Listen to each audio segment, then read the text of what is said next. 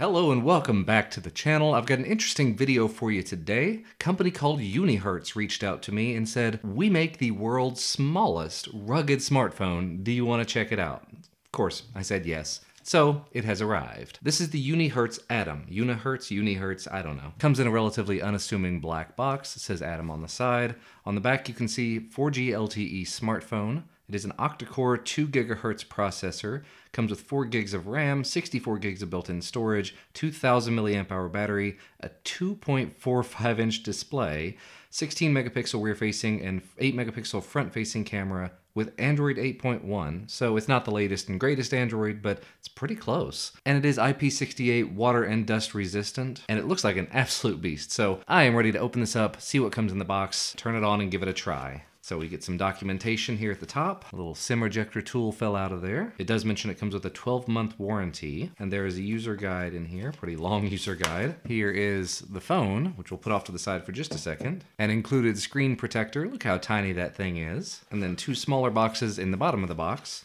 One is the power brick, just a traditional USB power outlet, 5 volts at 1.5 amps. Then the USB cable, it is USB-C, very surprisingly there, to USB-A cable. And a mini lanyard, a little security strap you could wear it with. Given the size of the phone, this thing might actually be really useful. And finally, of course, we come to the meat and potatoes of the package, the phone itself. And I did have to zoom in quite a bit because this is a really small device. Just to give you a little bit of scale, this is the iPhone XS Max on one side and the Unihertz Atom on the other, but there's your 2.45-inch screen, front-facing 8 megapixel camera, rear-facing 16 megapixel camera. Doesn't have any of those fancy 2 or 3 rear-facing cameras or anything like that. It does have a USB-C port here on the side. What I've heard is a reprogrammable push-to-talk type button, power button on this side, volume buttons on the other side. There's your SIM card slot, and I think also a micro SD card. Let's push it out and see. Oh no, it's a dual SIM card slot. And you can see it also has this red rubber gasket around it just to help keep it water resistant. Make sure that's back securely in there. And this thing absolutely feels like a tank. And I think this is even a fingerprint sensor on the front. You have 2 capacitive buttons and then a capacitive fingerprint reader on the front as well. And of course, 3.5mm headphone jack on the top. You can't do away with that, even though a lot of companies are. Let's go ahead and push the power button and see if it'll come on. Unihertz, powered by Android. All right, this is going to be a little difficult for me to see as well as letting you see it, but it says improve location accuracy, asking if I want to turn on location services. Sure, why not? In a previous version of Android, you turned off access to location. Turn it back on. Yes. Boy, that's very loud. But now we're at the startup screen. It says hi there. Hit next. Connect to mobile network. If you have SIM cards, insert them now. I'm going to say skip on that. Connect to Wi-Fi. Actually, I'm going to turn this down while we're doing this. Connect to my Wi-Fi network. Oh, typing is going to be fun. Give you a little taste for just how small that keyboard is.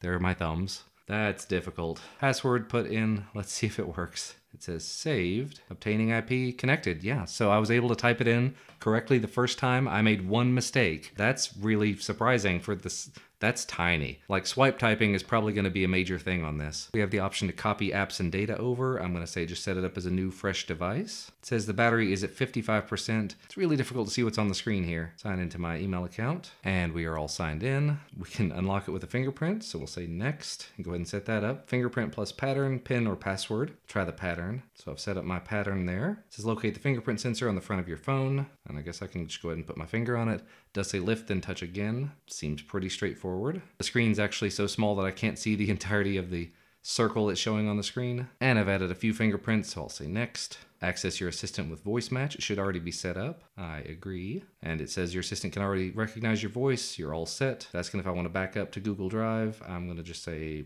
next, next, next and get through this. No thanks. And we're at the home screen. Wow, that is something else. We can go this way to get to the Google Assistant page. I think it's still loading. It is downloading some updates and some apps, so it's probably going to be a little slower than normal. Swipe up to see the apps that came pre-installed. There's a cell broadcast button. What does that do?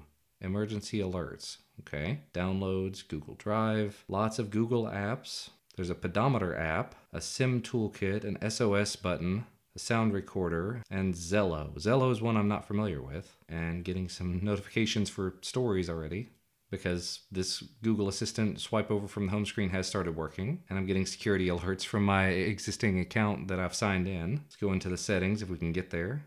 It says finish setting up your device, transfer data, set up wallpapers, and more. I'm going to go down to the bottom and look at system. It says system update. It's updated to Android 8.1.0. I haven't asked the company if they're going to be doing updates on this. They said it was a Kickstarter device, so I'll be curious to see if updates do end up coming out to it, but there are none at the moment. Still, Android 8.1, that's surprising to see. I have seen a couple of newer devices that have Android Pie on them, but still, Oreo's not all that old. Oh, there is an update you can download, so it's in a different spot. Instead of system update, I went to About Phone and clicked wireless update.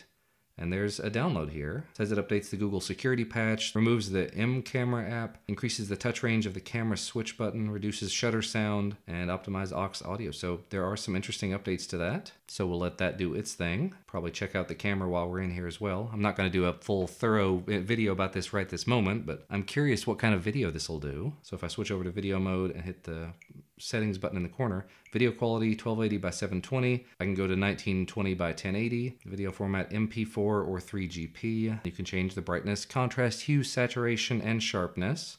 Just leave everything at the defaults there. Then I switched over to the front-facing camera, and for video, it looks like 1280 by 720 is the highest it can do. I'm very curious to see how the video is going to turn out from this, though. Look how small this thing is. So this is a sample video from the front-facing camera on the Unihertz Atom. It doesn't look terrible on the screen, but again, it's 720p, so let me know what you think about it. Let me know how it looks. Might watch this back and see how it looks. It doesn't sound bad. It's not. I tapped the red button here on the side a little bit, and by default, apparently, it has Zello as the setup for that. I'll have to go back and change that. I don't know what Zello does. Let's try some rear-facing video. So here's a quick sample video from the rear-facing camera on the Unihertz Atom. This is 1080p video, presumably 1080p at 30 frames per second. Let me know how it looks, how it sounds, sitting here in my home studio in pretty ideal lighting conditions.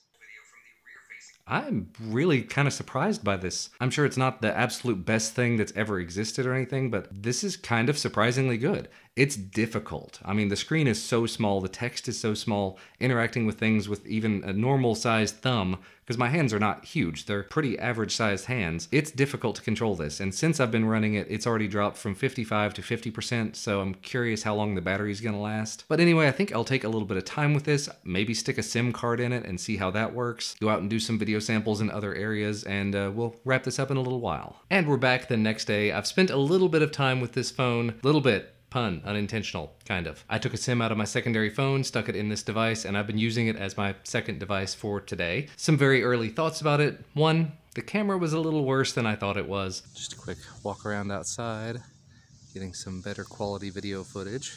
This is what outdoor footage looks like on the Unihertz Atom.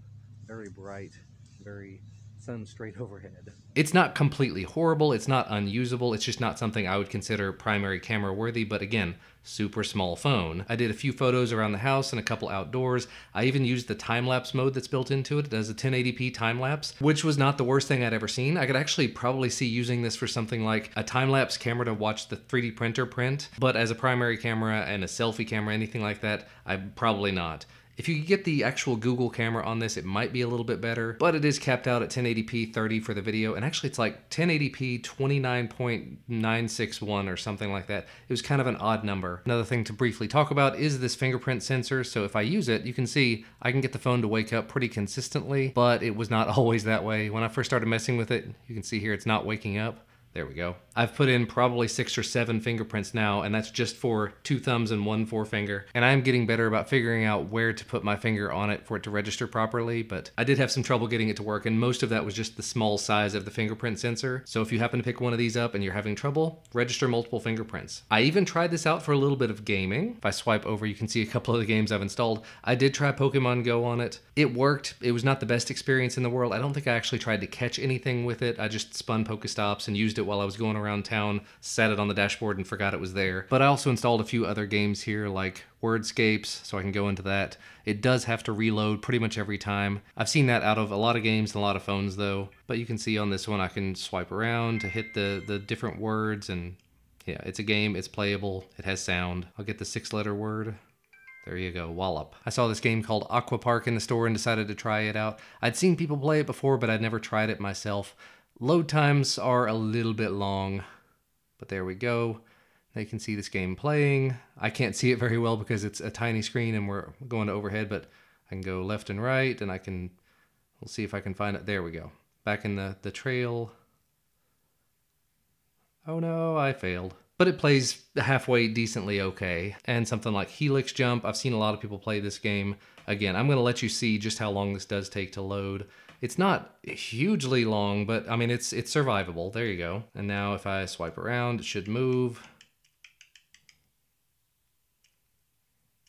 I'm not very good at that game either. But it didn't seem to have that many dropped frames. It's such a small screen, I'm guessing that it doesn't take a huge amount of processing power to make it work. And I very, very briefly tried PUBG on here. I'm not a PUBG player at all, but it took a really long time to load up, and that's the next thing to talk about is just the screen size. And by that I mean the screen resolution. It's such a low resolution that doing anything on the screen that requires any amount of dexterity is really difficult. I'm not even going to let it sit here and continue loading because it's going to take a while. That's sort of the one biggest complaint that I have about this thing so far. It's not that it's such a small device that it's hard to hit things on the screen. It's that Android isn't really set up to work with this small of a screen anymore, which means that these individual elements across the top, even if I expand them out, they're still really small. But on the smaller band here up at the top, I can't hit those individual ones. I can't hit the settings button here because it's so small. Maybe if I were using a teeny tiny point stylus, I could do it. And as you saw earlier, typing text and stuff, really difficult. You really have to be precise with it. I tried the swipe typing briefly and that worked. It just takes a little more patience. So I guess we've kind of gotten to the point with where am I on this phone? What do I really think about this phone after having used it for about 24 hours? It's got a pretty decently bright screen. It gets the job done. Little hard to read, again, because it's so small. Everything that I've thrown at it has worked. Some things just take a little longer than others. The camera is not all that great, but it has a 3.5mm headphone jack. 3.5mm working just fine with a pair of headphones. It has a USB-C port. It has a programmable button here on the side. If I hit that programmable button, you can see it brings up the camera. Doesn't take terribly long. It does do 1080p video. The video's not really that amazing, but it's 1080p. So I've got a bit of a mixed opinion about it. It's a serviceable phone. It's $260, I think. So it's not exactly like ultra budget $50 phone, but it's also very rugged. It's supposed to be just fine if you put it underwater. Try it underwater. Continuing to work underwater. Although when it is underwater, it seems to think that you're holding the fingerprint sensor, the home button, so it brings up the Google Assistant. Or if you want to slam it into the ground. I'm not going to do that because someone sent me a rugged phone once and said, you can slam it into the ground. And I did, and it exploded. So I don't do that anymore. Exploded meaning like glass and plastic went everywhere. So I don't do those kinds of tests. But I think for the price point, if you're looking for a secondary phone, you're looking for maybe a phone for a child, because I handed this to my 10-year-old and he immediately just thought it was his phone. He was going to just start playing games on it and he was going to start whatever. I said, no, you're not getting this one. I still have to make a video about it. I'm still not ready to give my 10-year-old a phone full time. I don't know. It's not terrible. It's really solidly built. It's got a relatively new version of Android on it. They have said on their website they're going to be updating it, but the last time I saw an update about that was like February, so will Android Pie or beyond come to this? It's really hard to say, but I'm going to go ahead and put a link to where you can find this down in the video description. As a reminder, Unihertz did send this out for me to take a look at for free. I did not pay for it. They did not pay me, but if you happen to buy it using a link to Amazon that I provide or something, I will probably get a little bit of a kickback, so I definitely appreciate that. But that's going to wrap the video up for today. So thanks so much to Unihertz for sending this out for me to take a look at. Thanks to you guys for watching. Hit the thumbs up if you happen to like the video. Subscribe to the channel if you're not already to get notified when new videos come out. I'll see you again next time.